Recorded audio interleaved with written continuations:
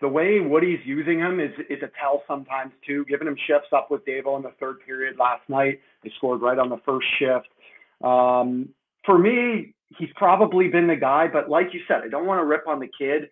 I would love to see some more physicality out of someone that big and that strong, and just getting kind of out muscled too. I know it's Adam Larson, and he's a high caliber NHL defenseman. But that play where he tried to drive the net last night, he just gets steered into the corner. Like, just spin off at least and try to take that puck to the net harder. It'll come with time, but it's one thing that the NHL doesn't have is time.